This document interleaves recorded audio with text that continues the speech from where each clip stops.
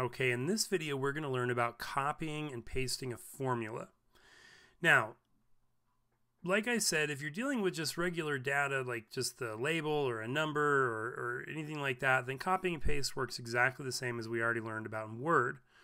But when you're dealing with formulas, it works a little bit different. Now, let me show you how this works. So, tickets sold is going to change every single month. Ticket price will be the same every single month. Revenue is always going to change. The number is going to change, but the formula will always stay the same. Okay? The formula will always be tickets sold times ticket price will get me my revenue. Same with profit. Profits, the formula will always be revenue minus expenses. So I can copy and paste the revenue and profit columns as long as I'm copying and pasted the formulas and not the numbers. So let's talk a little bit about how copying and pasting formulas works. I'm going to come here and I'm going to say 5, 5, 2, 2.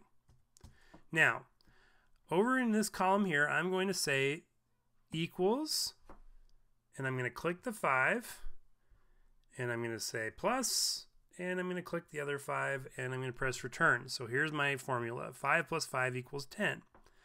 Now I want to copy this formula down here. So I'm going to select it, and I'm going to paste it. But here's where you'll notice something different from our normal copying and pasting.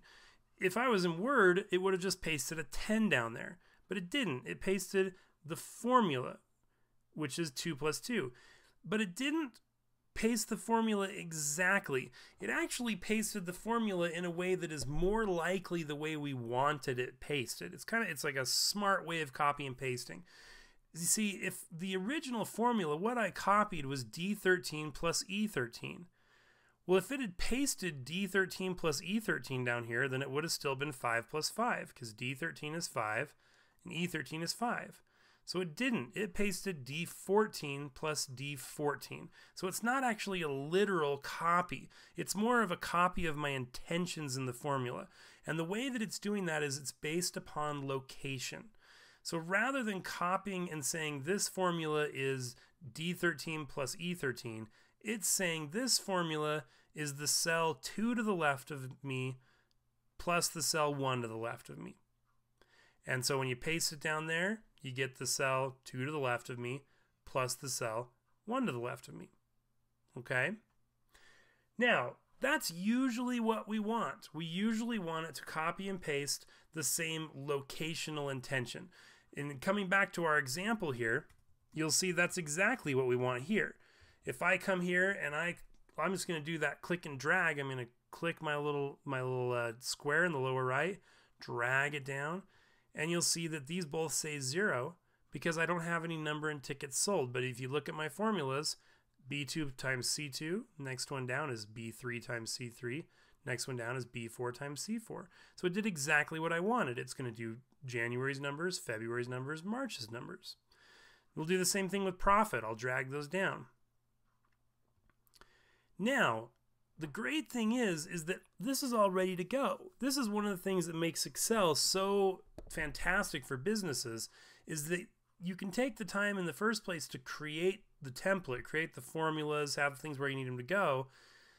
And then when you're actually filling it out, you don't need to put in much information. Every month, the person doing this only needs to type in how many tickets we sold and what our expenses were. And it will automatically calculate the revenue and the profit because I've already got those formulas there. So I can say, okay, in February we sold only 7,000 tickets, and I immediately have a revenue and a profit because I haven't put in expenses in. They're exactly the same right now. We'll say that we only spent 15,000 that month. And then in March we sold 11,500 tickets, but we spent 30,000 in expenses. So now I can see the profit for each of those months, the revenue for each of those months, because it copied and pasted the formulas. Now, there are times when we don't want it to do the locational copying and pasting. There are times when we want it to stay exactly the same.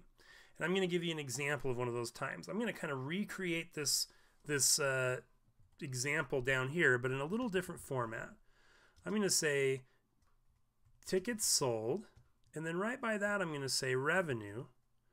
Then right by that I'm going to say expenses, and then profit. And over here I'm going to say January, February, and March.